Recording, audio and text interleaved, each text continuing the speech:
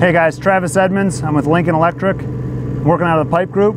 Today we're going to be welding some pipe liner LHD, focusing on the bottom quarter. Okay, that's finishing off at 6 o'clock. What to do underneath the pipe. All right, so we've already welded the top quarter. We've welded through 3 o'clock. Those are on other videos. Check those out. Just so a few pointers, tips and tricks about welding underneath.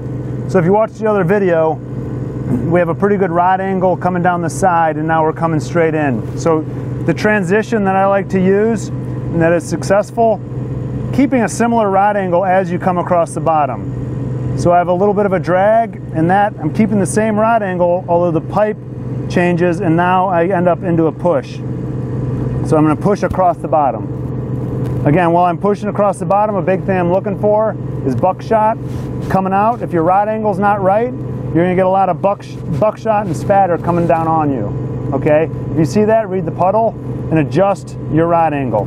Another thing you want to avoid is stepping. You don't want to whip the bottom. You want to do just straight, nice, smooth stringers coming across the bottom. All right? Let's fire off and I'll show you what I mean. All right, here we go. I'm going to touch and go, and we're off.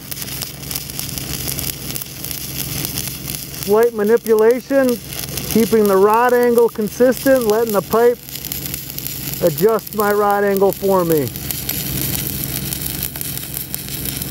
Going to a slight push, reading that puddle. Looking for the buckshot. Slow and steady. Decreasing the arc length.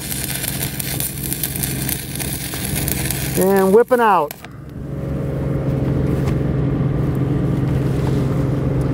There you have it, bottom quarter. If you have any other questions regarding pipe liner, LHD, or any Lincoln product, go to lincolnelectric.com.